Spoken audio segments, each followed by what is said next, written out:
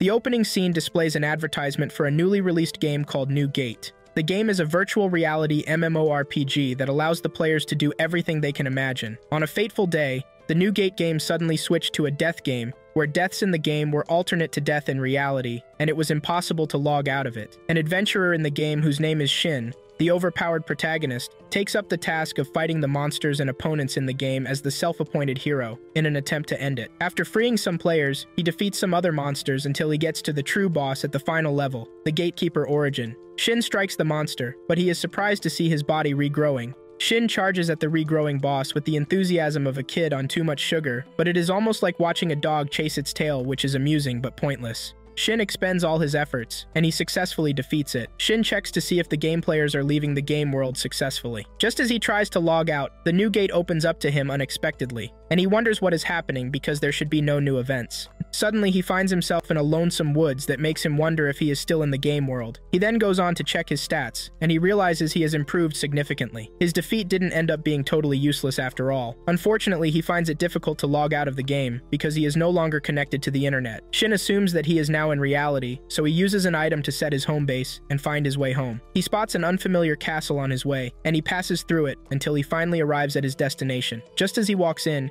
he sees some men harassing a girl. Unexpectedly, a monster appears before them, and it charges forward to harass her, but Shin intercepts it. Shin defeats it, and he deduces that he can control the power of his magical skills, so physical attacks have no strain on him. Shortly after, the girl introduces herself as Tiara Lucent, and she asks if he knows her master because he mentioned that he is home. Tiara describes her master as the acting shopkeeper of the Moon Sanctum, Schneerazar. The name rings a bell to Shin, and he questions if she is the beautiful elf with an incredible body and long silver hair. For our ever-so-brilliant hero, Shin sure does have selective memories for forgetting her name but remembering her features. Tiara stares speechlessly at his intense description, but he waves it off. Shin asks her about Shnee's location, but she refuses to give him. However, she says she can take a message for her for a fee. Shin hands her a coin with more value than what she requests. She realizes he brought the coin from an item box that only kings and elders of a limited species can use. She adds that the jail gold coin is an item used for amplifying magic that is worth at least 10 billion jewels. Shin is surprised at her description because jails is the lowest currency in the game. Tiara asks him for his real identity, and he introduces himself as an adventurer and a high human. Tiara is surprised because the 6 high-ranking humans have gone extinct during the Dusk of Prosperity 500 years before. She explains that it was an event where many people vanished, including the high humans. Shin wonders if it is related to the situation of the thousands of players that were trapped in the game, but he rescued them. After analyzing the situation, it turns out that Shin is currently in a new world 500 years after rescuing them. Tiara cuts his thoughts short, and he thanks her for the information. He asks her to hold on to the coin, and she calls him an idiot for giving out something so valuable, but she eventually accepts and drools over it. Everyone sure has their lucky days. Shin claims it would be a useful magical tool for elves like her. Tiara is surprised that he recognizes her elf nature because she had her master cast an illusion spell on her because black-haired elves like her are cursed symbols of misfortunes. Tiara was kicked out of her village because her misfortune caused the monsters to constantly attack them. It was then that her master rescued her and also placed a barrier around the shop which has helped her live peacefully for 100 years. Shin realizes that the monster he slaughtered before appeared because she stepped out of the barrier. Who could have imagined such a beautiful elf would be a monster magnet? Tiara tells him they are still searching for a way to lift the curse when he asks about it. After careful consideration, Shin analyzes a skill set from his status that can overturn the curse, and he calls her curse the Curse Gift because it can change her hair color with the monsters attacking her. Quite a fancy name for a ridiculous curse.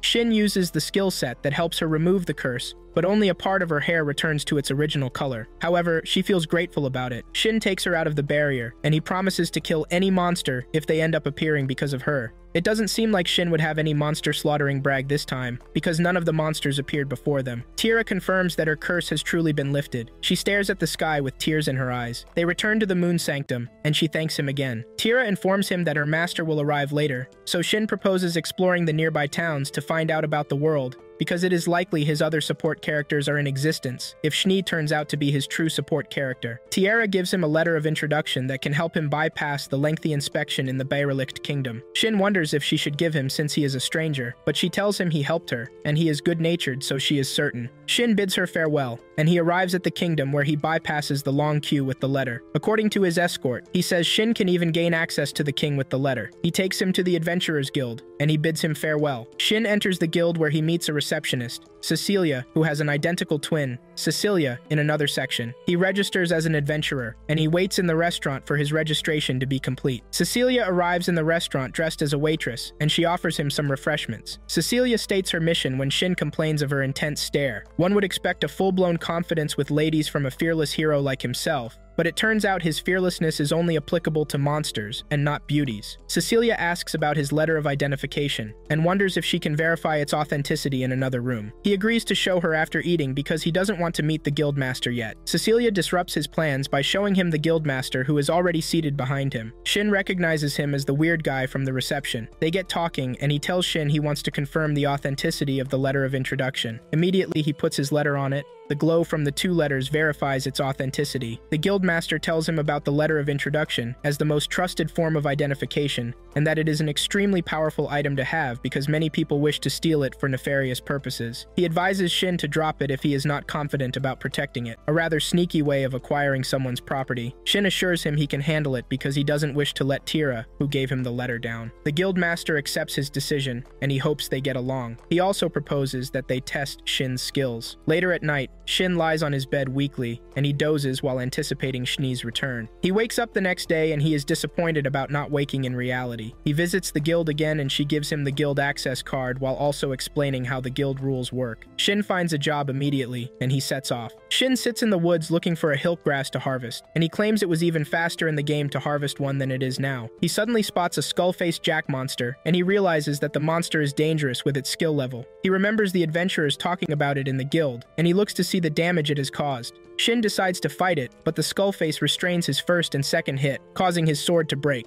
He finally defeats it with a high level of skill that sends the skullface's sword flying into the palace unknowingly to him. He picks up the gemstone that dropped after the monster disappears. In the derelict palace castle, Lady Rion orders the guards to appraise the mysterious sword and the attacker. She admits that whoever sent the sword flying must be powerful. Shin strolls into the kingdom to find a crowd gathered around some adventurers who are badly injured. Shin asks about the situation from a young man who explains to him that 12 adventurers set into the northern woods, but a skull face attacked them, and only 4 of them made it out alive. He also mentions that some eyewitnesses saw a sword flying out of the woods into the castle, but fortunately, no one was hurt. When the man asks if Shin knows about it, Shin denies it blatantly. Well, it turns out that lying is another impressive skill Shin possesses, considering the efforts he puts into denying his involvement. The man tells Shin to inform him if he has any information about it, because the higher-ups have him on the case. After he leaves, Shin apologizes for the sword. He enters the Adventurers Guild to find a lot of adventurers present. Cecilia tells him a high-priority extermination request has been issued for the Skullfaces since it appeared near the kingdom.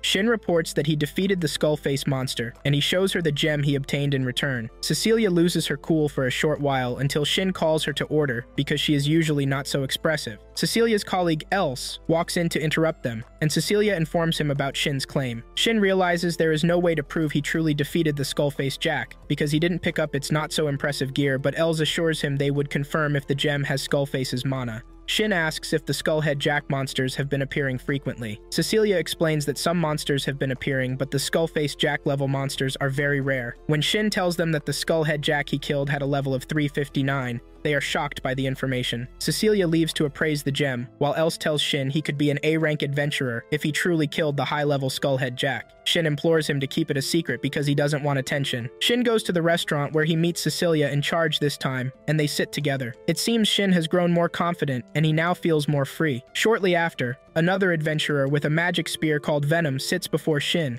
and he introduces himself as Wilhelm Alvis. Wilhelm asks Shin if he is a new adventurer, and Shin replies instantly that he has spent just 3 days, so he is still categorically new. Wilhelm confirms that he is, but according to his deduction, Shin's weapon is better than an average weapon. Shin explains that his weapon seems different because he is not from their kingdom. Wilhelm realizes that Shin not being from the kingdom is the reason he is not fretting at the mention of his name. Wilhelm is one adventurer known for his reputation for killing undead monsters and his ever-aggressive face. After their chit-chat, Shin shows his fearlessness for Wilhelm, which impresses him, and they both eat together. Shin visits the library to read about the events from the Dusk of Prosperity that happened 500 years back. The Guild Council discusses the issue of the Skullhead Jack that just appeared in the northern woods. The guild master informs them it has been slain, and the gem that was returned is being verified. He talks about the slayer without mentioning his identity. One of the members confirms that the gem truly belongs to the Skullhead Jack, and it has a skill level of 359 after appraising it. The guildmaster fears that more monsters may start trooping in, so he wants some guards to be stationed at night. Another member asks to know the identity of the Slayer because the Skullface has brandished unusual equipment. The guildmaster offers to tell him about the weapon, but not the Slayer because he has agreed to keep his identity secret. When the guildmaster asks why he wishes to know, he explains that the flying sword landed in the palace at exactly the time of the Skullface's proposed death, and the sword is comparable to the nation's royal sword, so he knows they are related. Shin sits alone in the garden like a hopeless human, wondering why it is so difficult to gather necessary information. Just then, a young beast girl, Millie, stands before him, and she drools over his meatballs. Children sure have a way of making you feel guilty for eating your own food. Shin gives her one, and she eats it voraciously. Shin wonders if she is lost because she doesn't seem like a beggar. After Millie finishes eating, she thanks him and calls him a nice guy. Probably the best compliment he has gotten since he appeared in the New World, because children have an affinity for sincerity. Shortly after, the cocky Wilhelm arrives to pick her up. Shin is surprised to see him again, and he asks if she is his daughter. Wilhelm declines, and he explains that she is one of the children at the orphanage home that sneaks out constantly, but he always finds her. Wilhelm announces their departure, but just before they leave, Millie runs up to Shin and she whispers in his ears that he should save a fox in the northern woods. She turns to leave, and she bids him farewell. Later in the day, Shin ponders over what Millie said, and he wonders why she chose him to save them. He decides to go since he is jobless at the moment, and he definitely has no definite direction until Schnee returns. Shin's slow-thinking brain finally remembers a way he can communicate with her, so he heads out to the Moon Sanctum. Shin gives Tiara a sword that he had forged with Schnee previously, which has limited use to just 2 of them, or whoever they choose. He drops a message that he would love to meet up with her if she recognizes it. Tiara deduces that it is an ancient and powerful sword, but she says she wouldn't want to use it because she fears it may swallow her up. For Schnee's student, Tiara's confidence is a serious disappointment. Shin breaks down the base materials for her, and Tiara looks at him with a flustered look. She concludes that nothing feels normal when he is around. Shin apologizes, but he explains that the sword will make Schnee identify him. He drops a letter for her to reach him when she comes. Tiara asks him to send one to Schnee with it, but he claims he did severally, and it didn't work. They both test the letter to confirm its functionality, and it works. Shin wonders if it is only compatible with someone he has seen in that world. Before he leaves, Tiara asks for more letters because she wants to learn magic as an aspiring mage. Shin gives her more letters as payment for helping her drop the message. Shin arrives at the northern woods to save the fox, and he suddenly hears some voices telling him to leave. He detects it to be a barrier, but it does not affect him because he has enhanced his mental interference. He marches forward until he arrives at a shrine. As soon as Shin steps in, he hears shattering sounds, but he still steps forward regardless. He enters the room to see the fox in a magic arc, so he carries it, and he cures it. When he steps out, he is surrounded by an army of dead people, but he defeats them with his spear. Just as he tries to leave, he sees 2 new figures on his status. They turn out to be giant monsters from the statue. The monsters charge at Shin, and he struggles to fight them off because his magic bind has no effect on them. They turn the atmosphere dark with their miasma, which makes it difficult for Shin to determine their attacks. Just when it looks like all hope is lost for him, the fox points his attention to the light radiating from the magic circle it was in. Shin finds it easy to defend himself and fight against them from there, until he attains victory. After their defeat, the miasma clears, and he decides to take the fox to Millie. He finds out that the fox is an elemental that used to be one of the top-tier monsters in the new Gate game, but he is surprised that it doesn't look humanoid or gigantic. Shin confirms that the monsters he encountered have never appeared in the game, so they could be his way back to his world. Schnee receives the letter from Tiara, and she realizes it contains a message from Shin, her master. Shin walks out of the woods, and on his way, he decides to report the large number of Skullfaces he defeated at the guild, but he intends to keep Elemental's identity hidden. He proposes forming a contract with it to keep its level and species hidden while they stay together at all times. The Elemental agrees to form the contact. Afterward, Shin names it Yuzuha, which it also agrees with. Just then, Shin receives a letter from Tiara saying she has gotten across to Schnee. He sends his greetings across to her. Shin arrives at the guild to report his encounter, and he meets the twins who argue over who should take their report. Shin is certainly one handsome man to have the 2 beauties argue over who should attend to his coward ass. On his way out, he stops to take another job, and he spots a job description that says a skill successor is needed. He notices that it is an unranked job from the church orphanage, so he decides to go over to the orphanage since he originally wanted to see Millie, and he wants to learn of her power. Upon his arrival at the church orphanage, the nun walks about to him, and she ushers him in to see Millie with a scornful glare that could make anyone think Shin insulted her ancestors. Millie runs to meet him excitedly, causing the nun to loosen up and accept that he is not a villainous scumbag to have been accepted by Millie, who rarely likes anyone. Shin introduces himself herself to the nun, while she introduces herself as Tria. Shin asks Millie if Yuzuha is the fox she was speaking about, and she affirms. Shin also tells Yuzuha to thank Millie because she told him of her location. Yuzuha bows in appreciation for Millie. Tria and Shin talk about the skill successor job request. Tria explains that she needs someone who inherited the Purify skill and can teach it to her. Shin claims the job is a tough ask, while Tria is excited that he has access to someone with the skill. Shin tells her in exchange for teaching her, he wants information about Millie's powers, and he wishes to know any new information that pops up in the church. It may appear that part of being an adventurer is knowing how to make selfish bargains. The innocent nun gets lost in her thoughts because Shin is a stranger, and she may be at a loss with his overwhelming request. Millie's opinion, telling the nun that Shin is good, makes her accept his terms. Tria tells Shin that Millie's power is called the Star Composer because she sometimes has unexpected visions, and she has never been wrong about it. That poor girl certainly deserves a shrine to her name because she possesses powers that people pay hefty money and they struggle to access. Shin confirms that she can predict the future, so he tells Tria to protect her identity because there are people who would want to use it for nefarious purposes. Tria claims she has warned her associates from speaking about it, and there is an adventurer that protects them. Shin detects the adventurer to be Wilhelm,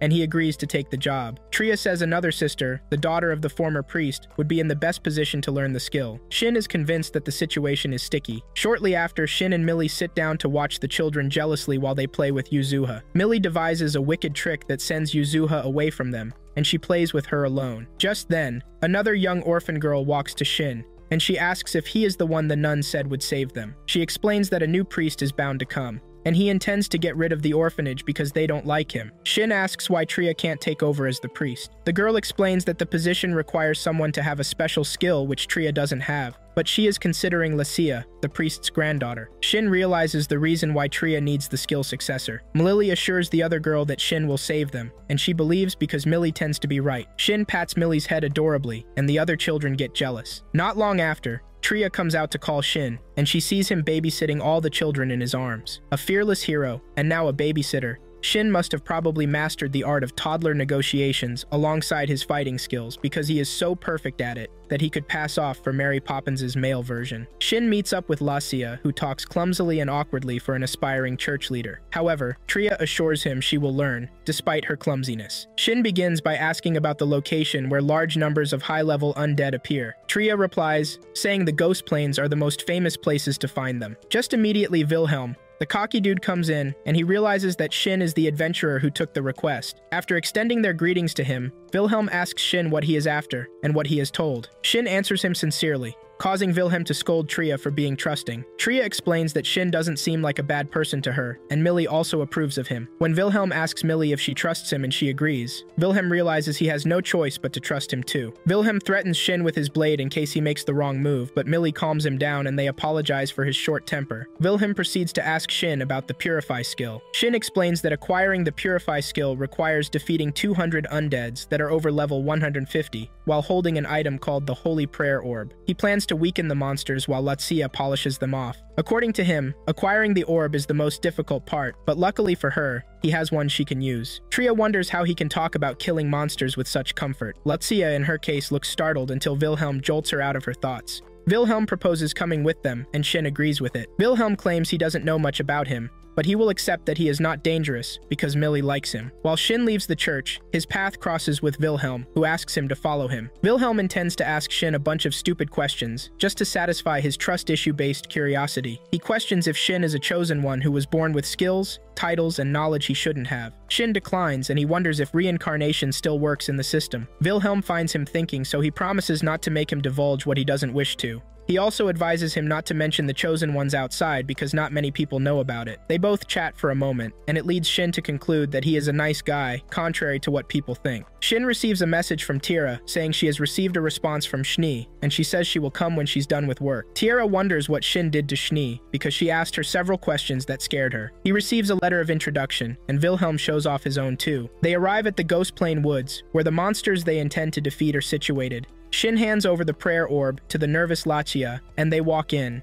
They defeat the first set of monsters, and Lachia gives them a landing blow that increases her skill level. They continue with different monsters in the woods, and they split their attacks. Meanwhile, Lady Rion and her subordinates are also fighting off some skull-faced jacks in the ghost plane according to the information she heard. She defeats the skull-face seamlessly with the sword that flew into the palace before like a predator pouncing on its prey. Her fearlessness is certainly unmatched. Her subordinate tells her he is worried about the other group, which she agrees that she is too. Another one of her subordinates offers to handle it, and she leaves to the other group to help them defeat the skull-face they have been struggling with. The subordinate turns out to be Schnee. Schnee heals everyone, and they thank her for assisting them because they already considered retreating. The team leader introspectively admits that he is surprised about Schnee's ability to take down a monster alone that they have refused to defeat in groups. It is very obvious he substituted his ability to fight for his blabbermouth because he should be impressed with her skills, not questioning her prowess. He claims he should have expected as much from someone who once earned a high human's favor. Schnee tells them she will continue scouting the area for more Skullface,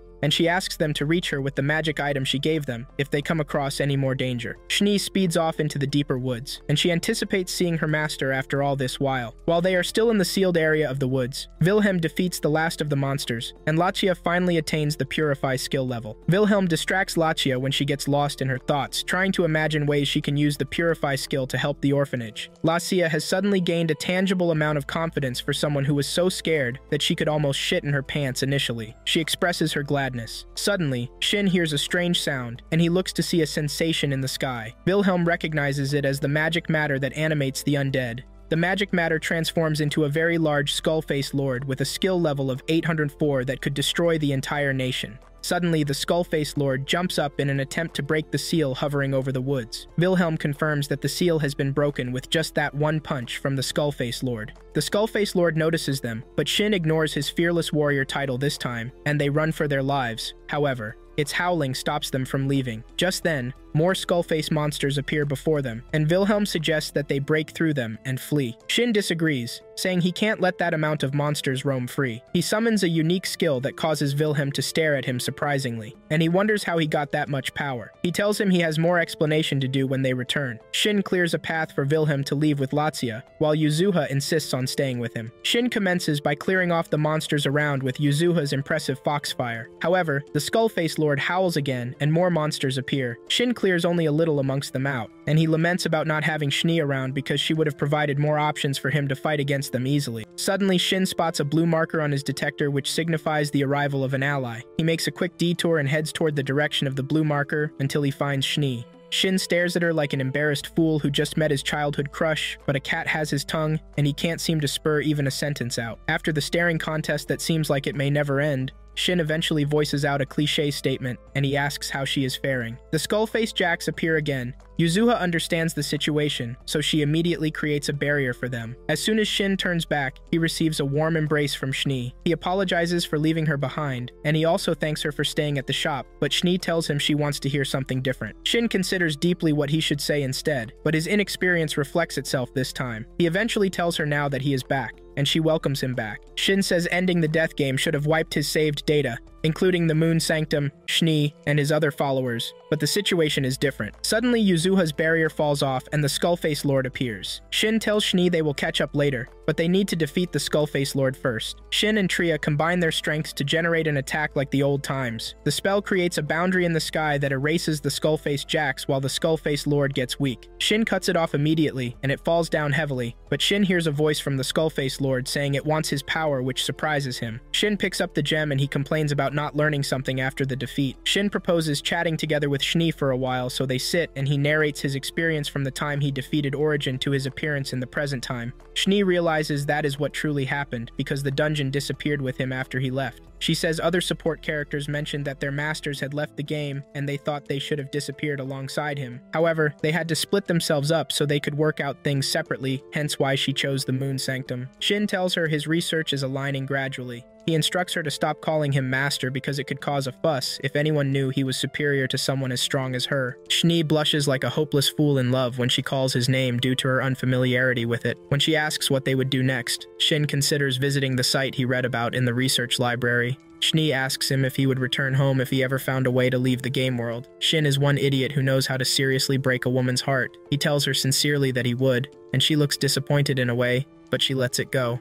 Shin asks her how much she remembers about the world, and she tells him everything from the day they landed. She implores him not to tell her to forget, and he agrees. Shin realizes that his support characters have always known they would disappear, but they said nothing because they knew it would trouble him. Shin claims he now has to second-guess his decision after realizing that they knew. After their conversation, Shin suggests having a party when they return to the Moon Sanctum. Schnee asks Shin who Yuzua is, and he explains how he came about her. When he mentions that she is an elemental, she confirms that she is not an ordinary spirit with her tail. Shin lifts Yuzua to check out her tail, but he is surprised when she speaks out. Yuzua explains that her head cleared off when the Skullface Lord disappeared. Shin recalls that it was the Skullfaces that surrounded the shrine before too, so there must be a connection. Shin tells her not to speak when they are out, while Schnee talks about her growing 3 tails that would attract attention. Shin tells Yuzua to transform her tails into one, and she does so instantly. Schnee looks at them adorably, and she pets Yuzua too. She claims Shin is full of surprises because it is very random for anyone to tame an elemental effortlessly. Shin mentions that they need to get going because he sent his companions out first, and he doesn't want anyone reporting the situation to the guild. Schnee says he could have postponed their chat if that was the case, but Shin says he couldn't hold it after seeing her face. They speed off after Wilhelm and Lacia, hoping they would catch up with them since they are faster. While Wilhelm and Lacia run off, they notice a movement, and he gets set to attack the proposed monster, but he is angry when he finds out that it is Shin and Schnee. The royal guards and Lady Rion find the demarcation Shin had created with his sword, after observing what went down with the light,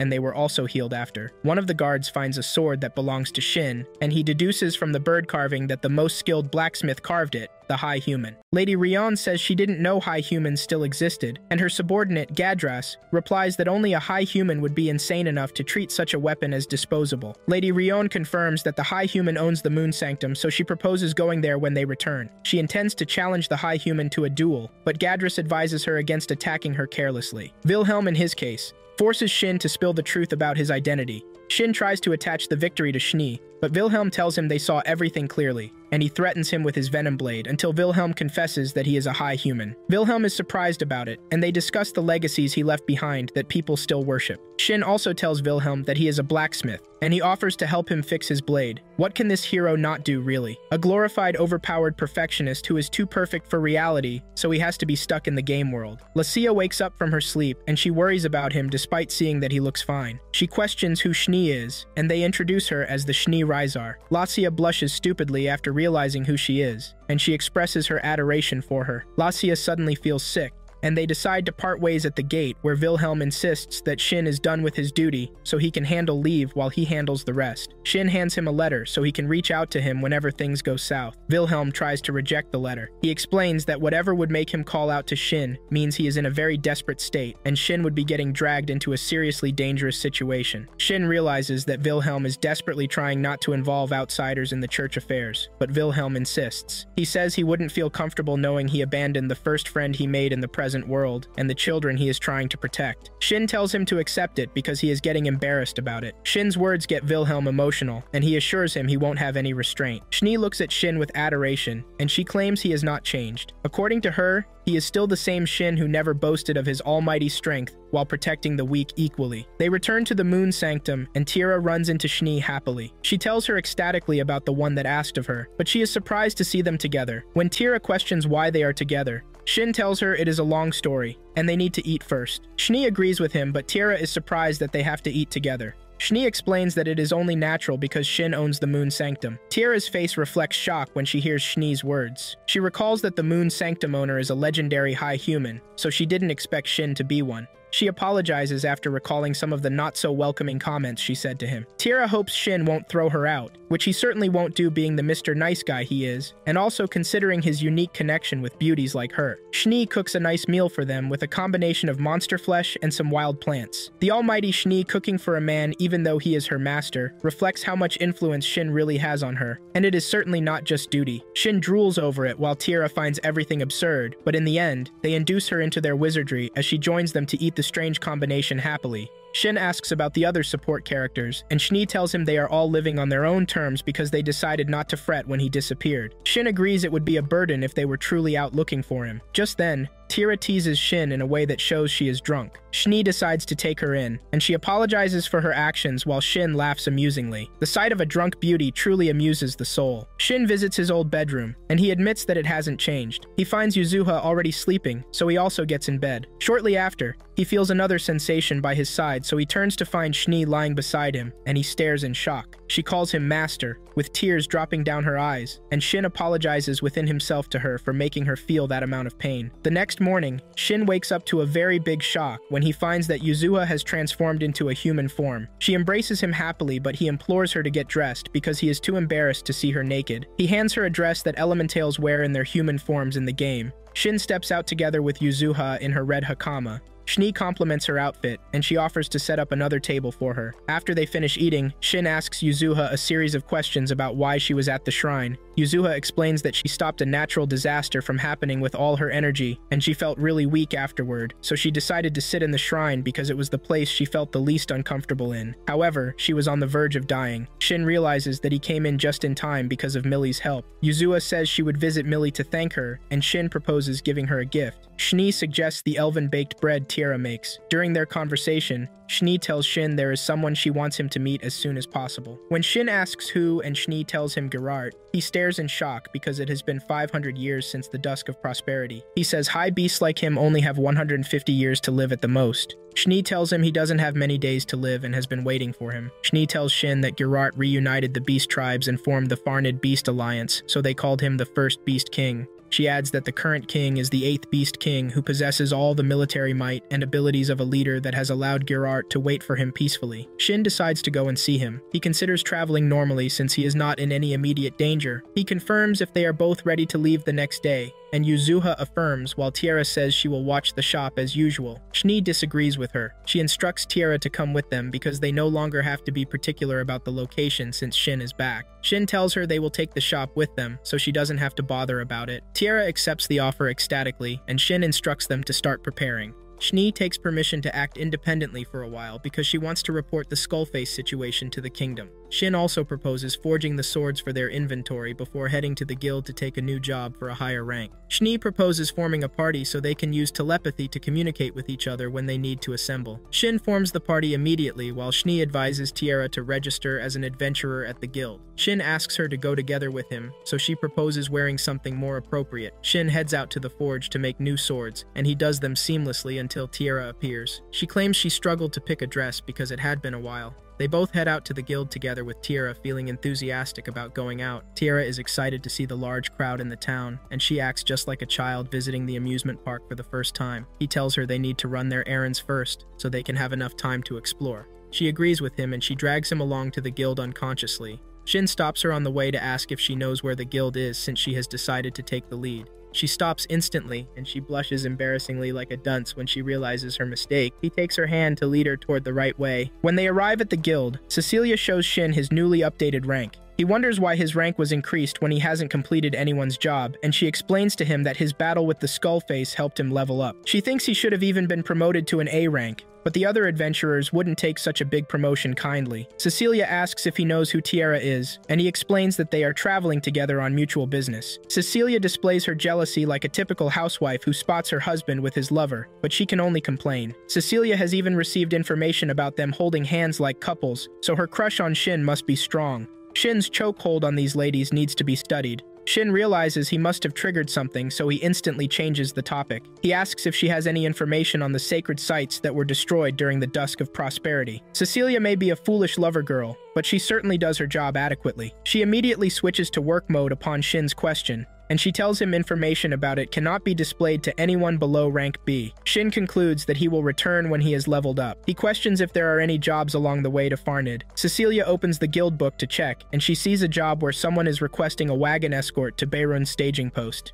She gives them the expected time they would meet up with them. Shin tells Tira they can wander through the town on their way to the church, since her guild card will take a while to get ready, and they are not meeting for the job until afternoon. They both explore places and they have fun alongside Yuzuha until they arrive at the church. They find Latsia outside and she expresses her admiration for Tira when she realizes that she is Shnee's student. She asks her a series of endless questions about being Shnee's student. They finally enter the church where Millie plays with Yuzua happily, and she thanks Shin for helping them keep the orphanage. Lacia also says she would be appointed as the next head of the church because of Shin's help. Shin waves the appreciation off, and he asks about Wilhelm. Tria explains that Wilhelm went after the priest who wanted to take over the church to investigate him because he thought he would not back down so easily. Shin agrees with Wilhelm's decision to investigate the priest. He gives them a bracelet enchanted with different magic for their protection, and they thank him for his help. Just immediately, the children arrive in the room to find him, and they look excited. Tiara, in her case, is drowning in their excessive love, which still feels super new to her for someone who has been inside all her life. Shortly after, Tira and Shin bid them farewell, and they return to the guild where Cecilia gives Tira her guild card. Shin takes Tira up to an alley, and he holds up a crystal that Tira gushes over.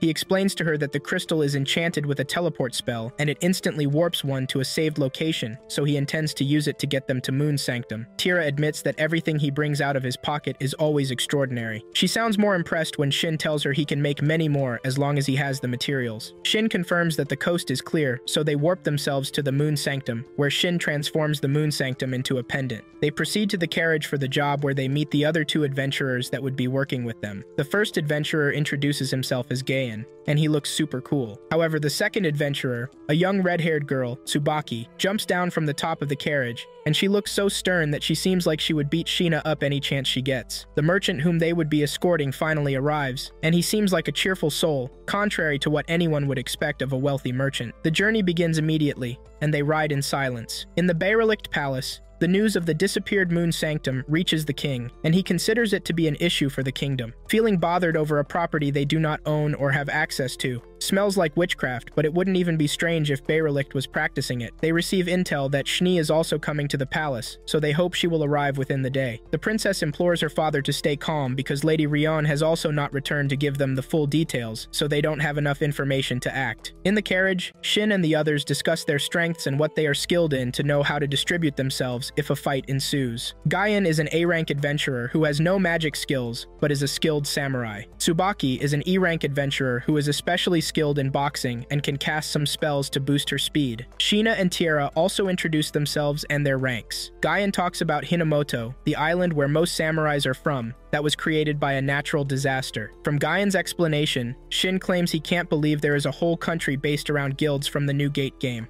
Finally, a detail that feels strange to Mr. Know-It-All, meaning he is not so perfect after all. Sheena thanks Gayan for the information. Suddenly, the carriage comes to a halt, and they step down to find some bandits with exaggerated sneers asking the merchant to give them his money and cargo. Shin tells Nak to enter the carriage while Yuzuha guards him. Shin and Gayan decide they won't strike until the bandits make the first move. Tiara remembers Gayan's question asking her if she has ever killed someone. She says she has no choice but to do it now, or the others would be in greater danger. The bandit leader threatens Shin and Gayan to leave Tsubaki with them so they can have fun with her. Shin gets angry with their words, and Tiara admits that she doesn't like his bloodlust. She notices the other bandits hiding in the bush, so she concludes that she has to kill them. Gayan unsheaths his sword, and he advises them to leave first, but they refuse to listen. The bandit leader claims he knows Gayan has E-rank and lower adventurers with him, so they are not afraid of them. Shin wonders where they got the information from, and Tsubaki proposes beating them out of it. While the bandits are still laying out their plans to kill them, Tiara shoots at the bandits hiding in the woods, and it surprises them. They begin their attacks on each other, and Shin's team beats up the bandits seamlessly with everyone showing their unique skills. The bandit leader is surprised to see them winning when they have magic swords, and their levels are higher as well. Shin approaches him, and he breaks his sword. He beats him up severely, but the bandit leader still has the guts to make threats. Shin commands him to confess where he got the information. Just then, Tiara calls out to him and she embraces him. Tsubaki is confused about Tiara's reason for doing that, but Tiara leaves when she confirms that he is back to his normal self. She turns away shyly after realizing what she just did. In her defense, she claims she did it because he seemed cold and dark earlier. The embrace is a remedy her master uses to calm her down, so she uses it for him without considering it properly. Gayan confirms that the bandits attempted to raid the wagon for goods that were connected to the church, but they were not informed about what exactly was in it. The bandits' intention was to kill them and make away with the cargo. Shin suddenly remembers that Tria said they needed official authorization from the church headquarters before appointing the next priest. Shin wonders if someone is trying to prevent that, but he concludes that escorting the wagon is a good choice, even though it is a coincidence. They finally arrive at Bairun, and Nak hands over their certificate of completion to them happily, ecstatically. Their protection gives him a sense of pride, and he displays his happiness like a dog wagging its tail after seeing its owner. He promises to hire them when he is traveling again. After turning in their certificate to the guild, Guyan tells Shin they will be heading over to Kilmont, while Shin's direction is Farned. Guyan says they would certainly see again if it's meant to be, and they bid each other farewell. Shin proposes buying a wagon because he finds traveling with it pretty comfortable. Shin should certainly be classified as a rich and eligible young bachelor for considering buying a wagon so easily without worrying about his pocket. They head out to a wagon shop, and Shin suggests modifying his own wagon to make it easier to travel with. Tiara argues with his decision, but she eventually succumbs to his interest. Shin decides to buy a wagon that is big enough for him to sleep in. Talk about pride and class. He spots a wagon that fits his description, and he books for it. The salesman advises him to get a very strong horse that fits the wagon because of its heaviness. Shin asks about using monsters to pull the wagon according to what he heard. The salesman claims he has heard the rumors too, and he thinks it is possible since the monsters are stronger, but he would have to tame one first. After they step out, Shin considers having Yuzua transform into a stronger monster if they get desperate. Just then, he receives a telepathy alert from Shni. Shni informs him she has left the kingdom, and she is now heading towards them. She offers to help Shin capture a monster that can drive the wagon when he tells him of their situation with the wagon.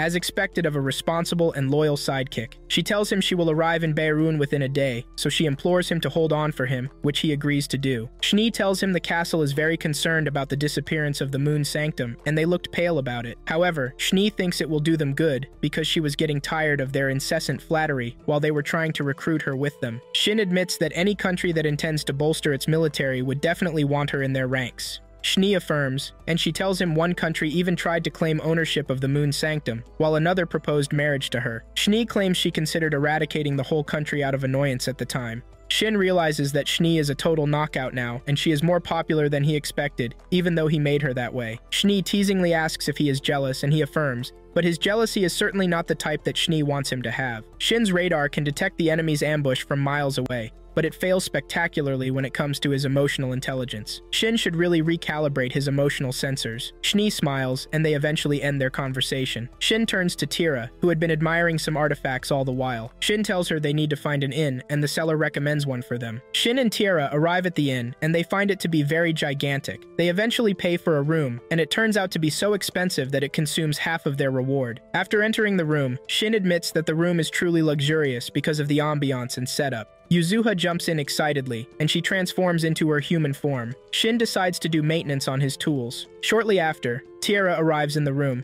and she asks if Shin told Shni where they are staying in the city. Shin affirms, and he tells her she will be arriving the next day. After she confirms her doubt, Shin proposes they have dinner in the room. After dinner, Shin proposes having his bath before going to bed. Tiara considers doing the same thing as well. Yuzuha suggests having her bath with Tiara, and she drags her into Shin's bathroom where she teases Tiara loudly. Shin decides to distract himself from their noise by watching the moon. Shni finds a monster that she intends to catch for the wagon. The next day, Shin heads out to start his modification on the wagon, and Tiara follows him alongside Yuzuha. Shin starts by using a creator skill for working metal to alter the axles to stop them from shaking. Tiara looks surprised, and she tells him that his modifications are too fast. He decides to do the next one in a more conventional way, but Shin receives a telepathy alert from Shni, and she informs him that she has arrived in the woods behind the north gate. Shin decides to work on the wagon faster, even though he had planned to go the conventional way. He arrives at the woods with Tiara and Yuzuha. Tiara and Yuzuha notice a presence in the wood, and they bring Shin's attention to it, but he assures them they will understand soon. They eventually arrive at a spot where they find a very scary-looking giant monster with a skill level of 701. Shni appears, and she tells Shin it is the monster she fetched for him for the movement of the wagon. She assures him it would do the job. When Shin asks where she found the monster, she explains that she saw it at a nearby sacred mountain. The monster cuddles up to Tiara surprisingly, and Shin considers that it may be the friendly type, but Tiara, with no ounce of bravery in her, acts like a scared cat and insists that it isn't her problem. Shin tells her they are stuck with him, so she has no choice. He turns to ask Shni why she chose the monster. Shni says she knew the monster they would use had to be in a sacred beast class. She instructs the monster to reduce its size when Shin teasingly complains that it is too big. They express their surprise about its shrinking, and Shni says it can even go smaller in case they need to stay in inns. Shin confirms that her selection is thoughtful, while Tira admits that they are both crazy for carrying on like it is no big deal. Shni's face expresses sadness when she realizes they are not so impressed by her choice, but Shin waves it off, and he claims he finds it cool to have a sacred beast pull its wagon. Yuzuha and the monster communicate with each other, while Shni tells them the monster's name is Shimmer. Shortly after, they commence their journey, and Shimmer speeds off. Tiara and Schnee commend the wagon's comfortability compared to other ones they have been in, including the royal ones. They accord comfort to the modifications Shin made. On their way, Shimmer tells Yuzua about his childhood when his mother was attacked by an adventurer on the sacred mountains, but an elf girl saved him. It turns out that Tiara is the elf girl that saved him when he was young. Tiara also remembers saving a puppy 100 years ago, and she expresses her surprise to find out that he is now more grown. Schnee suggests that Shimmer and Tiara form a contract together, and she offers to dissolve her own contract with Shimmer for her. They carry on with their plan, and Tiara feels weak from forming the contract, so they decide to rest for the night. While they rest, Schnee and Shin discuss Tiara's contract. Schnee confirms that she made them form the pact so Shimmer can always help Tiara when she is not around her and she is in danger. They finally arrive at the southeastern Farnid, where Girat's grandchildren come to receive them. They usher them to the room where Girat is, and Girat expresses his joy to see his master before he dies. Girat introduces the young man from before as the current king of beasts, Wolfgang, alongside his daughter, Quore. He also introduces his most trusted confidants, Van Ku and Rajik Dolk. Girat tells Shin to speak normally, and Shin claims Girat started with the courtesy after calling him his master, which feels strange. Girat teasingly claims he is a dying man, and they haven't seen each other for a long time, so he should be allowed to have his fun. Shin and Girat reminisce on their past when they sit together. Shin tells him he already knows he founded a nation according to what Schnee said. Girat scolds Schnee for leaving him no chance to boast of his accomplishments, but Schnee says she mentioned it because she knew he can sometimes be an annoying and exaggerating motherfucker.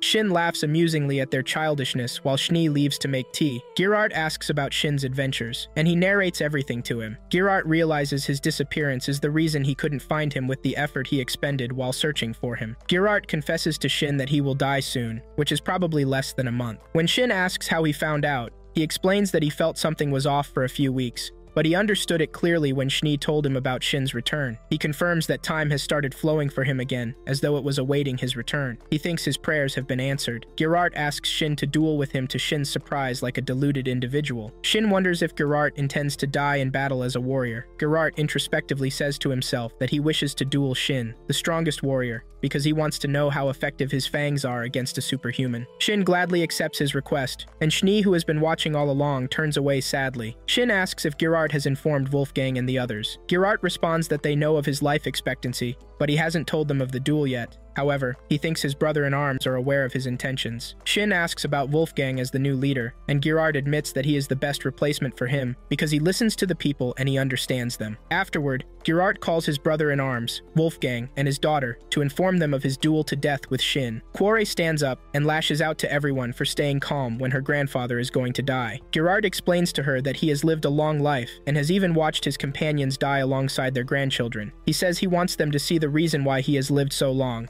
and they will find out when they watch him fight with Shin. Quore sits down weakly, and they all agree to his final decision when he claims it will be his final and greatest battle in life. Shin sits down alone, pondering over Girat's requests. For someone who accepted the duel request so voluntarily, his conscience is definitely not giving him breathing space. He feels bad that Girat requested a duel when he finally got to see him again after a long time. Girat, in his case, sits down outside, and he thanks Shin in his thoughts for coming back and accepting his offer. He claims he has always admired him, so he felt regret when Shin disappeared, and he gave up on his wish, but now it will be fulfilled. The following day, Shin helps Girat modify his fighting gears in the Moon Sanctum, and Girat thanks him for it happily, like a toddler who just received a gift. It is now a day to the duel day, and Girat asks Shin about Schnee. He asks if Shin would return to his home if he found a way to go, and if he would take Schnee along. Shin tells him after hesitating for a while that he wants to go home, and it is the reason why he has kept fighting consistently. He apologizes to Girat for disappointing him, but Girat apologizes for being intrusive. Girat reminds Shin he used to call himself an opportunist whenever he faced trouble, because he always wanted everything to go his way, so he could reach a happy ending where everyone lived happily ever after. Girat jokingly says it is not something they would get to enjoy,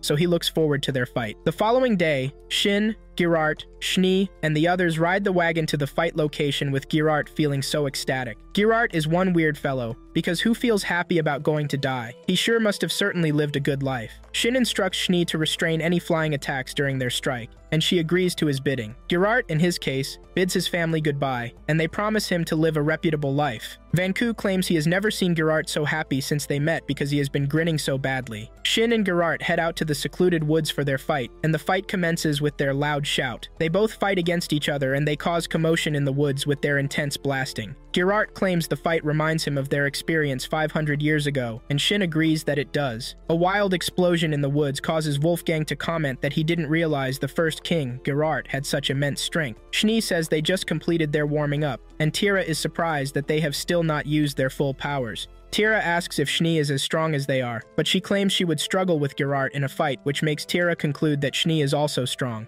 In the woods, Geralt admits that all the techniques he developed are useless, but he expects nothing less from his master. Shin tells him he knows Geralt is not expending all his energy, so Geralt decides to put everything on the line henceforth. Geralt transforms into a gigantic single-fang monster, which surprises Shin. He recalls Shin saying he wouldn't use the title he acquired from defeating the final boss, because he doesn't wish to rely on such unfair abilities to win. Geralt admits that he would do something similar if he were in Shin's shoes, but he wants to fight Shin at his full power, even if it means wiping him off in the blink of an eye. Geralt sets out to attack Shin, but Shin gives him a defensive electrifying attack that Geralt dodges. Just as he almost hits Shin at his back, Shi restrains it, and he admits that Geralt must have trained incredibly to develop his new strength. Shin decides to fight with his full strength when he sees that Geralt is fighting with all his might, but he isn't doing anything. Just then, Geralt retreats back weakly, after almost giving Shin a hit, and he confirms that it is the end. Shin commends him for almost getting him at the end, and Geralt tells him he didn't survive for 500 years for nothing.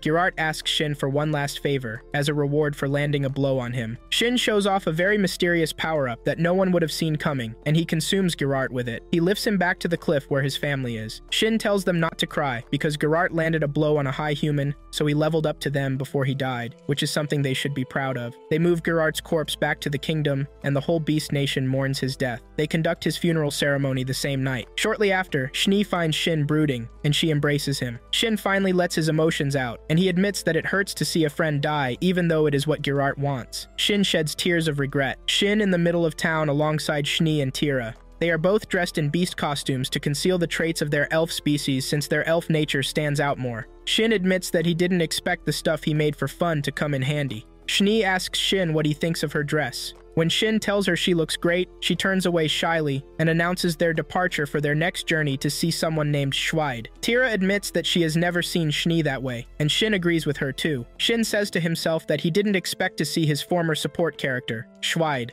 the High Dragnir in Farnid representing Kilmont, an allied nation. Shin, Schnee, and Tierra arrive at the mansion where representatives of different nations who came for the funeral ceremony are staying. Wolfgang and Quore lead them in to meet Schweid. Wolfgang decides to leave for a meeting when Schweid's assistant leaves to fetch him, and he implores them to wait. Schweid eventually arrives, and he dismisses his assistant when he sees Shin. Just immediately after he steps out, Schweid bows for Shin to his surprise. Schweid expresses his delight about Shin's return, and he promises to be the spear that pierces his foes. Apparently, Schweid dismissed his subordinate because he didn't want to be seen in his lousy disciple mode. Everyone has their secrets after all. Shin feels embarrassed, and he tells Schweid to ease up just like he told Schnee. Schweid decides to do his bidding, and he questions why Schnee is dressed as she is. Schnee teasingly says she wore it to suit Shin's taste, but Shin argues against him as a hopeless idiot who can't take a joke. Shin tells him about Geralt and how he died with satisfaction. Schweid asks Shin what he intends to do next, and Shin tells him about the sacred site he wants to visit. Schweid agrees to join him after he gets to Kilmont, and he says they will connect through telepathy. Just before Shin leaves, he gives Schweid his personal weapon, Nagizuki. Schweid claims it's been a long time since he held it, and it's the only thing that has felt so natural in his hands. Schweid notices that the weapon even feels more powerful than before. Shin explains that his mana grew 5 times more since he repaired Gerart's fighting gears, so it affected the weapon when he did the maintenance on it. He gloats like a cocky bastard, which is certainly an interesting plot twist for someone who has maintained simplicity despite his incredible strength. Everyone in the room reflects a perplexed expression at him. They all visit the Adventurer Guild in the nation where Shin picks a job that would level him up to a rank C.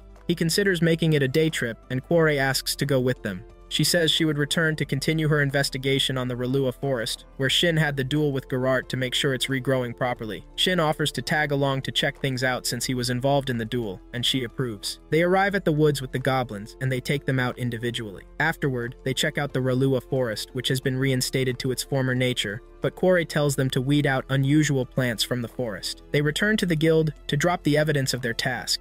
At the guild, the receptionist informs Shin that he has a message from Barlux, the Bayrelicht Guildmaster. Shin informs Schnee and Tierra that the Bayrelicht Castle has requested to see him. When Tierra asks if he did anything that could cause him to be summoned, he remembers the sword that landed in the castle and realizes he may have incurred it on himself. Tiara and Schnee offer to come along with him while Quore says she can't leave the country. Shin visits Wolfgang before leaving, and he hands over Gerardt's fighting gear to him. He says he has changed the owner so Wolfgang can transfer them to whoever he deems fit. Wolfgang is surprised to see the gear because he thought it was destroyed during the duel, but Shin tells him he created it so all he had to do was repair it. He says Gerardt also instructed him to hand it over to him. Wolfgang accepts to be the user, and he feels the intensity of the gear when he puts it on. Shin and his party depart from Farnid, and they teleport themselves back to the outskirts of Baerlicht, where the Moon Castle was formerly. Upon their arrival, Shin notices the location is being watched by people who think the Moon Sanctum would reappear at that spot. Schnee claims people's stupidity must have made them forget that the Moon Sanctum is movable. She asks Shin unconsciously if he won't disappear again, and she confesses that she grew nervous because she thought the time would come one day. Schnee heads out first to the castle after getting lost in thoughts. Tiara urges Shin to follow through, but he confesses that he could never wait for someone who might never return. Tiara confirms that he can't, because elves and humans have different perceptions of time. She explains that losing their reason to live is like a gateway to hell for long-lived species like them,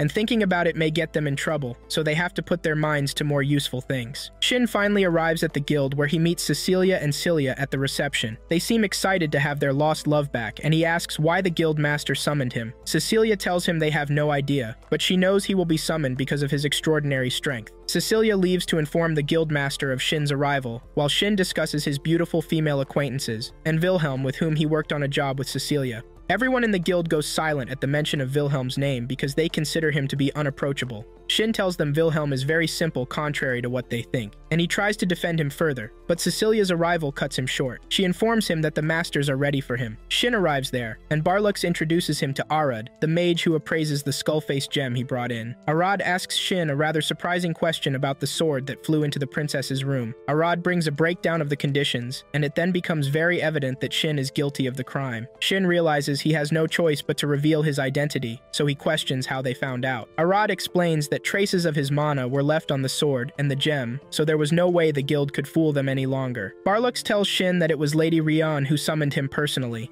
and she gave excuses for him so he wouldn't be punished. However, they claim not to know her true intentions for doing that. Shin reports the situation to Schnee and Tira. Schnee considers that they might be trying to marry him off to the princess because of his great influence, but she says he cannot accept because they will suffer if he leaves them. Schnee suggests introducing her as his fiancée, or Tiara as his betrothed, just for pretense, and he agrees to follow the plan. The next day, Shin arrives at the castle, and he gets ushered in by Gadras, Rion's right hand. Rion introduces herself, and she gets down to business when she shows Shin the sword. Shin identifies it as the Skullface's sword, and he tells her the truth about what happened. Princess Rion tells Shin that some people thought he would try to assassinate her, but he seems safe. Shin wonders why she thinks he is safe, when he has not said anything to clear his suspicion. Rion tells him she is going with her instincts, and he has shown his true colors. Shin definitely wants to be painted badly to avoid being recruited, so he expresses his doubt that anyone would want to accept him without more concrete proof. Rion tells him she possesses a skill called intuition, and her hunches have never been wrong. Gadras tells Shin that Rion's strongest conviction was the letter of introduction, which he possesses from the Moon Sanctum. Rion is certain that Schnee would never grant anyone with assassination plots the letter of introduction, so it was the final tick for them to proceed. Shin sees he has been defeated now, so he asks them to get down to business. Rion stands up assertively, and she tells him she intends to be direct. Shin considers her moves to be marriage proposal moves, and it causes him to fret. However, Rion disappoints him when she asks him to fight with him. Gadras grabs his head in disappointment. For someone who possesses the skill of intuition,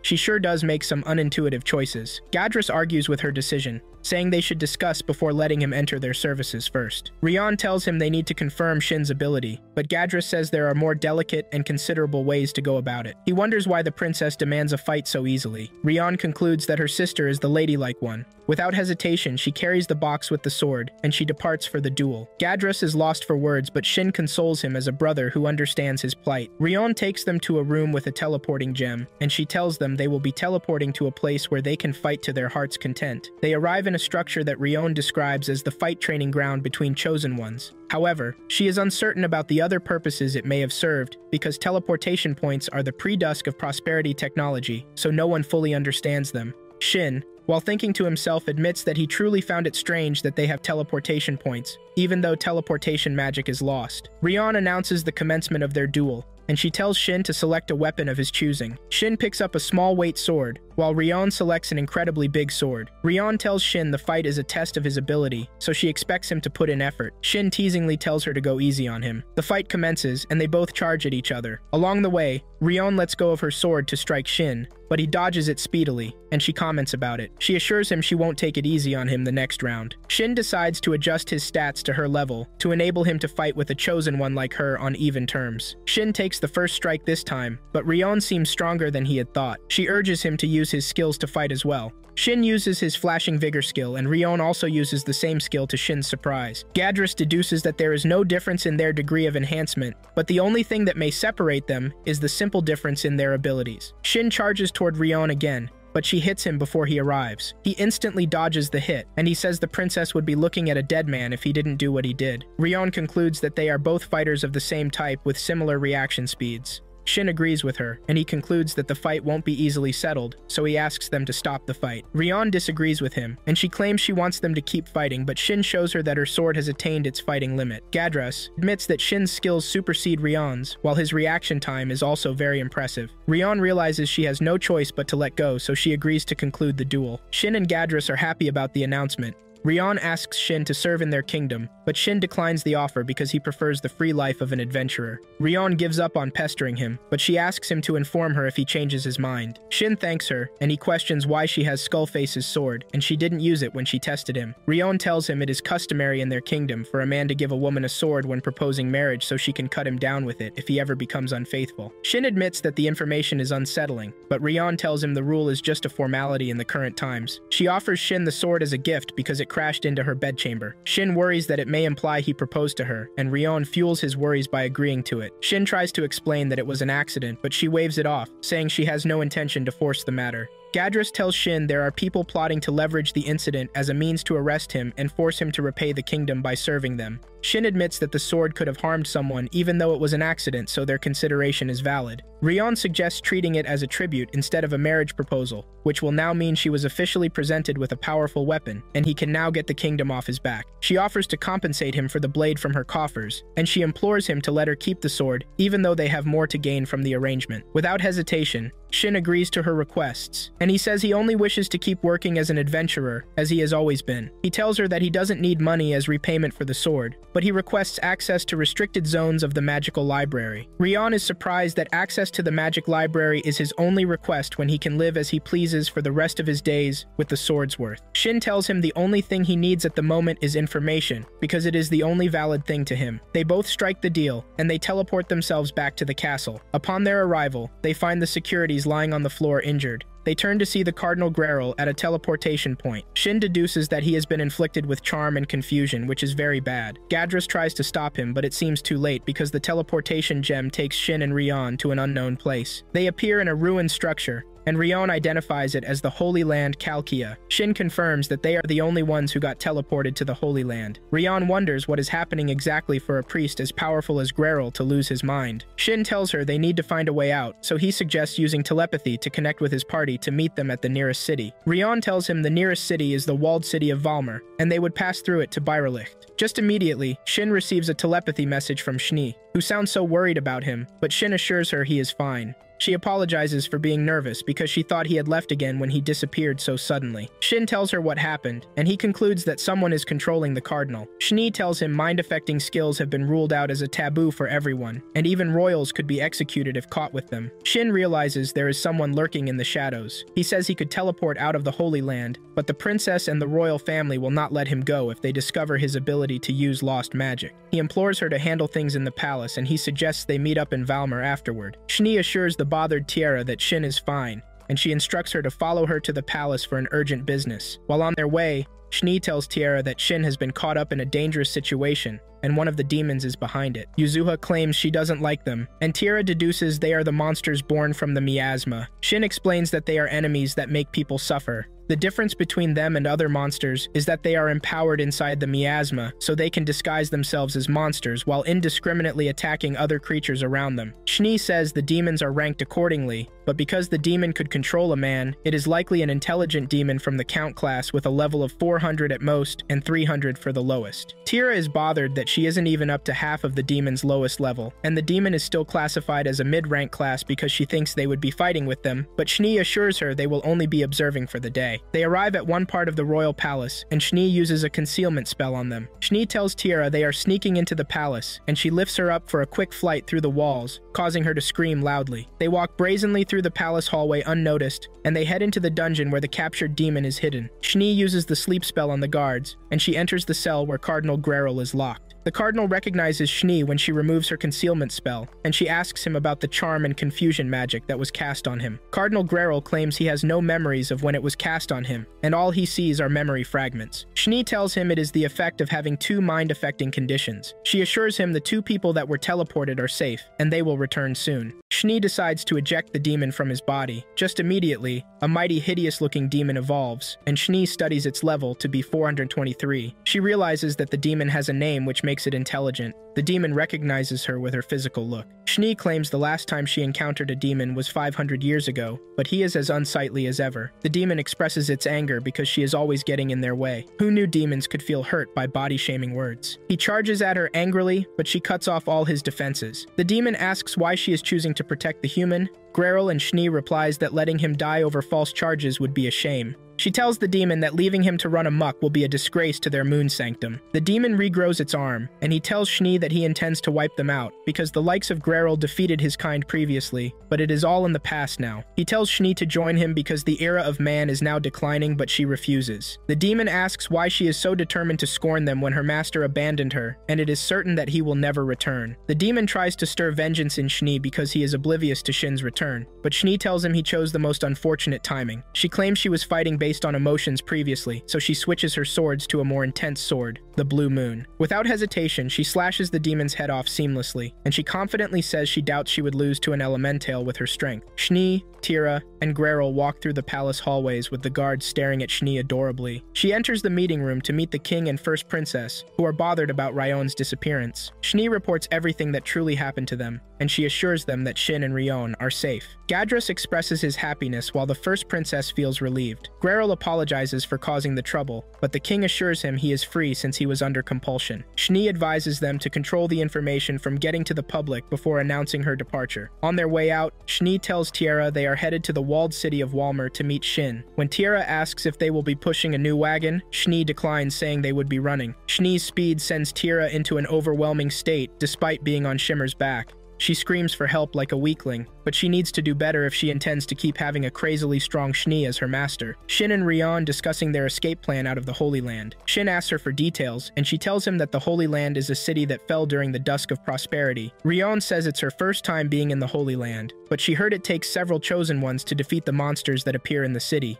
Shin realizes they would need weapons, so Rion shows him the skull-faced sword she got teleported with. Shin confirms that the sword will be appropriate for her. When Rion asks Shin about his own weapon, he confidently assures her not to bother. Shin tells himself that he can't let Rion know about his strength or the dozens of skills he has or she won't let him go. However, Shin knows that getting out of the Holy Land without indulging his full strength looks like an impossible feat. Rion explains to Shin that the Holy Land has gates in the 4 cardinal directions. When people from Baerlicht visited the city to inspect it, they came through the south that had a small door with a device for opening and closing it. Superhero Shin assures her they don't need to wander through the city to find the gate. He suggests using a shortcut, so he considers climbing the wall. They finally arrive at a high wall surrounding the area. Shin jumps up to find out where they are, but he surprisingly finds himself back on the ground. He tries jumping again, and he faces the same fate. Apparently he jumped to the top of the wall successfully, but he vanished there and he reappeared on the ground. Shin wonders if he is being teleported, so he tries jumping from another location, but the case is absolutely the same. Shin finally understands what is happening, so he asks Rion to follow him. Shin arrives at another location where he finds a ball of light that has a similar function to an item in the New Gate game. He tells Rion that the entire city must be a dungeon, and it works differently from the standard royal dungeon, because they can only reach this dungeon's exit by following a set of rules and routines. Shin tells her that steering from the designed route would return them back to their previous location, like what happened to him, so their best option is to follow the balls of light and defeat any monsters that appear to them along the way. Rion is glad that Shin got teleported with her because it saves her the stress of cracking up the mystery alone.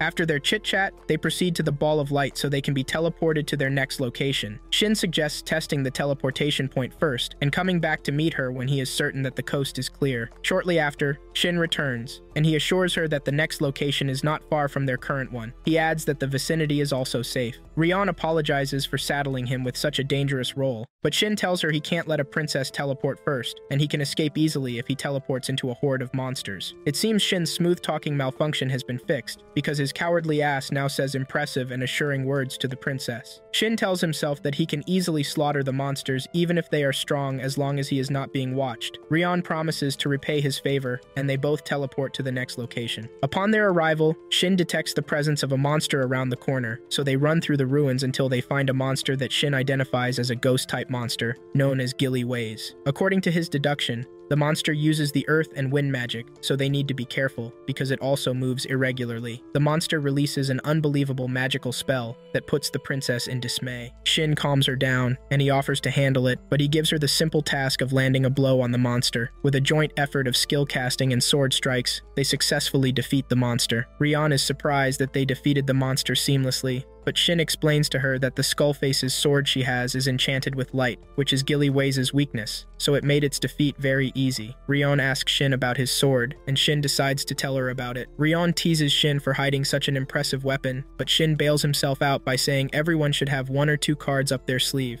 However, in Shin's case, he certainly has numerous cards up his sleeve. It turns out Shin has still landed himself in trouble despite his efforts to conceal his skills, because the princess claims she is now more interested in him. While they continue on their route, Rion asks Shin how many monsters he can sense within range. Shin tells her he can sense more than 20, because monsters typically do not leave their territory within a dungeon. However, they still can't let their guards down. After walking for a short while, they spot another ball of light close to them and they approach it. However, they run into a Gilsly that Shin confirms to be a rather troublesome monster. Rion argues against Shin's words, saying the monster shouldn't pose a problem just because it is a large slime. She charges towards it foolishly despite Shin's disapproval, but she gets trapped in it. Shin rushes up to rescue her, and she apologizes for being a careless idiot, which she sometimes acts like. Shin explains to her that the Gilsly are immune to weak attacks, and are also quite intelligent. According to Shin, the monster would keep chasing them if they don't defeat it immediately, so he tells Rion to put on her fighting spirit. Shin charges forward to destroy the monster while Rion destroys its core speedily. Shin commends her for her precision and swift action, but she waves it off. Rion tells Shin he is getting more casual with her,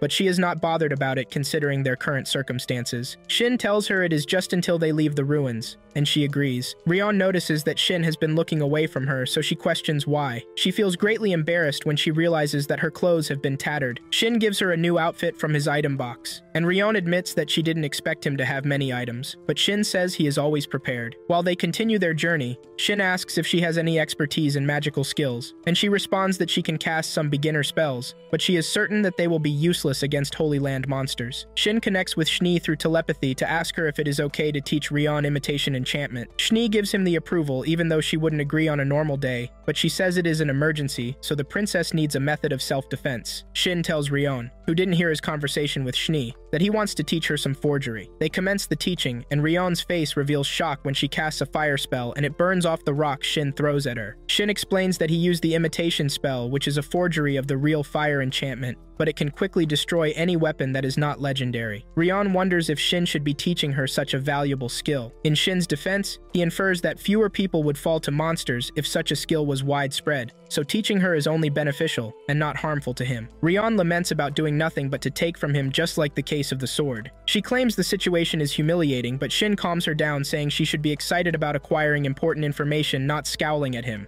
Rion insists that she doesn't like to take without giving. Shin realizes that she feels truly bad, so he decides to make a request. He implores her to protect her kingdom, her people, and everything she wants to protect. Rion finally feels relieved, and she agrees to grant his request. Shin, in his case, displays his foolery in his mind when he feels relieved about tricking the princess. He claims the imitation enchantments were exploits in the game, but her dejecting look made him lie. They both arrive at a spot close to the exit gate. Just as they try to proceed, Shin feels a sensation that seems as though he is being sucked in. Shin assumes that something is drawing him in from the Holy Lands, and he wonders what it could be. Ryon senses his curiosity, so she taps him out of his thoughts. Shin concludes that there is no point in being curious, because they can't head back to the heart of the city. They proceed to the gate where they spot a large round egg that Shin assumes to be a monster egg, but Ryon disagrees. She says a monster's egg is always concentrated with mana, but this one is not. She admits that she has never seen anything like the egg. Just immediately, the egg breaks, and a large ice griffin emerges from it. Shin realizes that the incoming attack from it will be severe, so he speedily lifts the princess away from the scene. The griffin freezes everywhere to Shin's shock. After finding a safe space to hide, Shin proposes acting as a decoy for the griffin so Ryon can strike it from behind. Ryon expresses her concern for him, but Shin assures her he will be fine, so they both disperse. Shin distracts the griffin by calling out to it. He strikes its forehead with a weapon that causes Ryon to question where he got it from.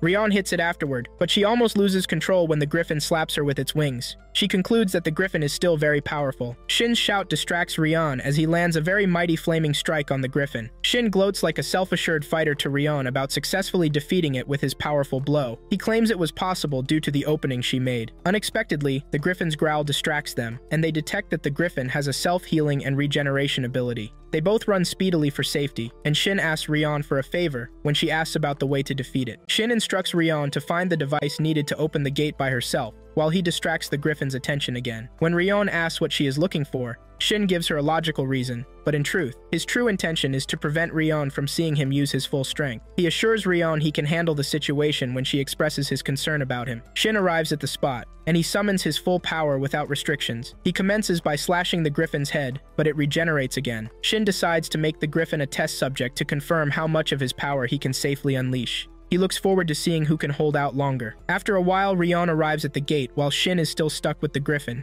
He confirms killing it up to 30 times, but it keeps regenerating. Suddenly, a white sphere from the griffin distracts his thoughts and it draws him closer. Shin recognizes the feeling from before, but he strikes the sphere with his blade. However, he is more surprised when he discovers that the sword has absorbed his attack. He decides to charge in to know what it is about, even though it is a risky move.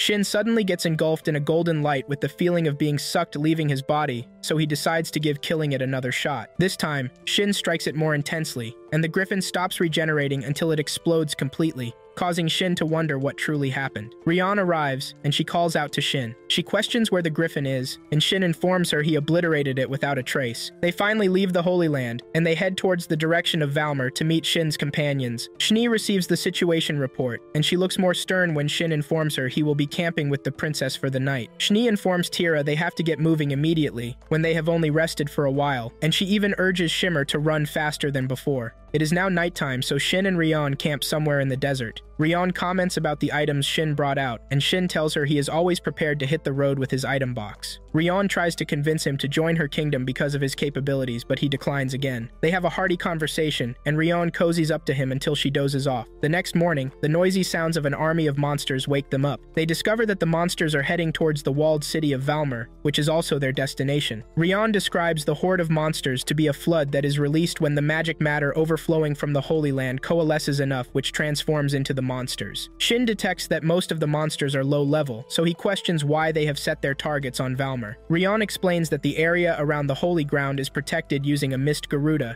and the only path to avoid it is the road to Valmer. Valmer City serves as a bulwark fortified to fend off such floods. However, the fortification is limited to the strong and chosen ones in Valmer, because the city suffers major casualties sometimes, so being up against such a major flood is more dangerous. According to Ryon's analysis, Shin detects that the situation is beyond him, so he has to hurry Shni, his favorite sidekick, up. Shin deduces that it will take a few days before the floods arrive at Valmer, so they have to go and join the guards to fight. Ryon is surprised by his decision, but being the battle-loving princess she is, she smiles broadly at it and agrees. Upon their arrival at Valmer, Ryon suggests reporting the situation to the Lord of Valmer, while Shin reports at the city's Adventurers Guild. Ryon explains that the guild and the army will be essential to counter such a large-scale invasion. Shin agrees to her inference, and they leave together. Shin arrives at the Adventurer Guild where he meets with the guild master, Baron Lacht. Shin tells him about the monsters they saw on their way, and the speed at which they are coming. He brings out the Moon Sanctum letter of introduction to prove the validity of his words, and he tells Baron to ask their lord if he is still in disbelief, because his colleague is currently in touch with them. After seeing the letter, he confirms that Shin is speaking the truth, and he claims he will declare a state of emergency. He also says they would start evacuating the citizens as soon as they receive word from the authorities. Baron instructs his subordinate, Eliza, to get in touch with the representatives of every guild. Shin also offers to help with the defense, which Baron appreciates sincerely, because they are currently short on chosen words in the city. After Shin leaves the guild, he walks through the streets with plans of meeting back up with Rion. On his way, he spots a wooden image that looks awfully familiar to him. He tries to enter the store, but he finds that it is closed. Just then, Schnee informs him she will be arriving at Valmer soon. Shin tells her to inform the local lord and the guild master of her intentions to join the defense. He tells her about the store, and that the name is Meow Land. He questions if the name sounds familiar to her, but she declines. While on his way, he runs into a clumsy young man whose name is Barrett, and they both exchange pleasantries after seeing each other for the first time in a long time. Shin is surprised to see his friend's support character from the game, but he thinks it's possible since Schnee still exists. They both sit down in a cafe for a cup of hot coffee. Barrett is surprised that Shin didn't wipe the monsters off at once when he spotted them. Shin explains that he couldn't use his full strength because Rion was present there at the time. Barrett admits that high humans are revered like supreme beings in the current time,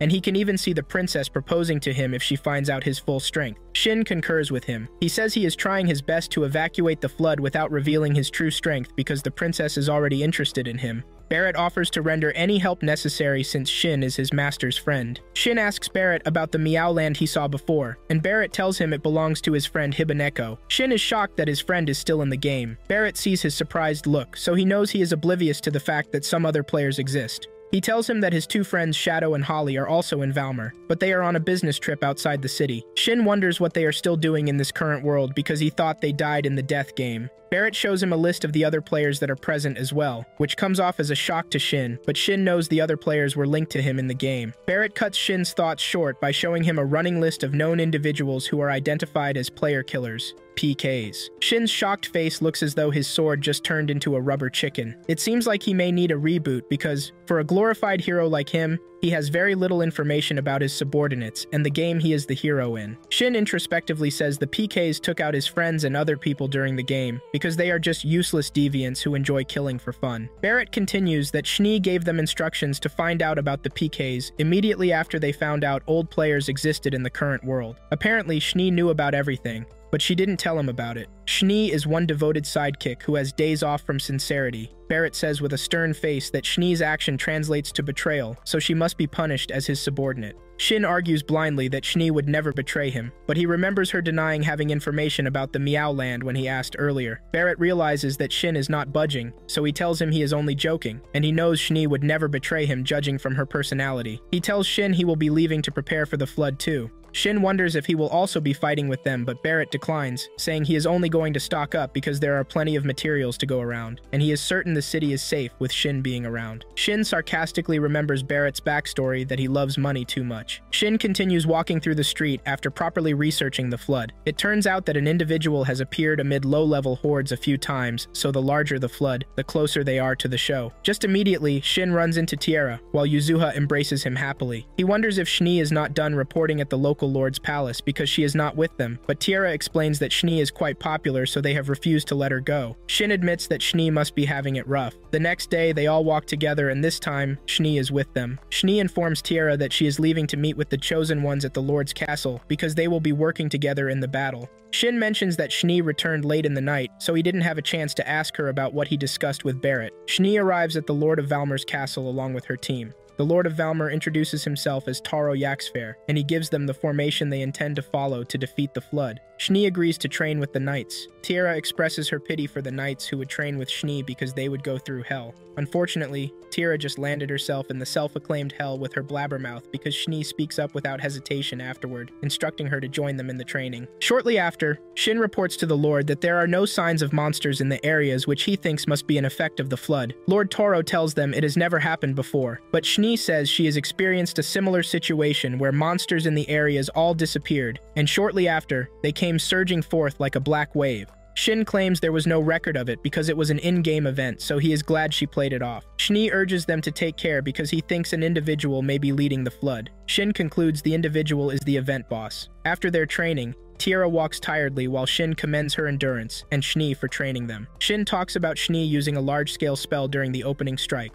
and she agrees to use it since it is the only opportunity she gets to do that. Schnee asks Shin what he intends to do next. and she talks excitedly like a toddler about working on his disguises. Schnee probably sees mischief in his looks, and she concludes that she doesn't like it. After a lot of training and preparations, everyone is ready for the battle with the Flood because the scouts have confirmed their presence. Shin has probably forgotten that Rion is a warrior princess because he questions if she should be on the battlefield. She excitedly tells him it is a good opportunity to test the skull-face sword, so he assigns her to the rear. Schnee walks up to Shin when Rion leaves, and she informs him about something he would love to talk about when the battle is over. Shin detects the presence of the Flood, so Schnee uses her large-scale spell to blast them off to everyone's surprise. However, the Floods keep coming, and Shin concludes that they are not ordinary. He asks Schnee to use the spell again, but she explains that she can't repeatedly use large-scale spells. Shin proceeds to attack the second wave of monsters, and he strikes them with his spells. He hands the rest over to Rion, who commands the knights to keep their guards up. Surprisingly, a strong strike blasts off some of the monsters to Rion's surprise. It turns out to be from Tiara's bow, and she excitedly claims that Shin made it more powerful. Rion continues fighting off the monsters until she faces a larger monster that she struggles to defend herself against. Tiara tries to help her, but she realizes that she has lost a significant amount of mana. Just immediately, Wilhelm arrives to defend Rion on a request for assistance to save the princess that the Beirelicht Guild received. He also recalls Millie crying to him about the numerous monsters she saw in a vision, so she implored him to save Shin. Lassia appears behind Tira, and she helps her restore her mana. Shin, in his case, transforms into a fully armored fighter, and he defends some scouts that are being chased. He tells them to leave his vicinity because he intends to use his full power, and he may end up killing them. He brings out a cursed weapon that scares the scouts away,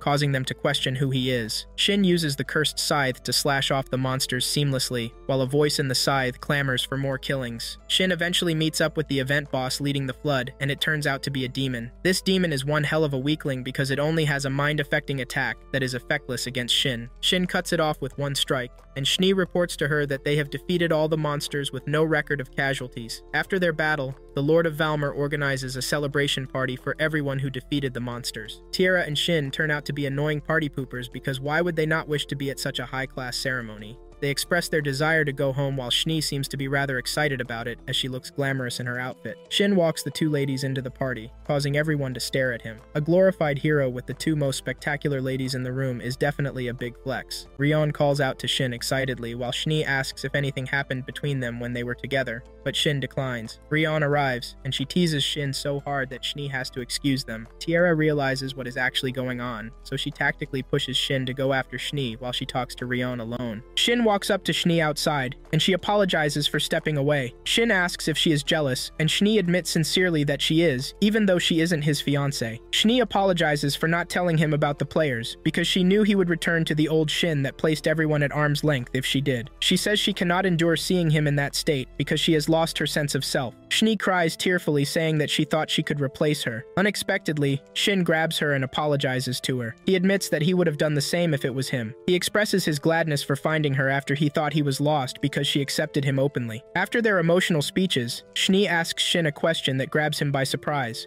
She asks if he is still in love with Marino, and he affirms, saying his feelings have not changed. Surprisingly, Schnee kisses him, and she claims her feelings for him are real, so she won't give up. Shin admits that he wasn't expecting her reaction. After a while, they all depart to the next town.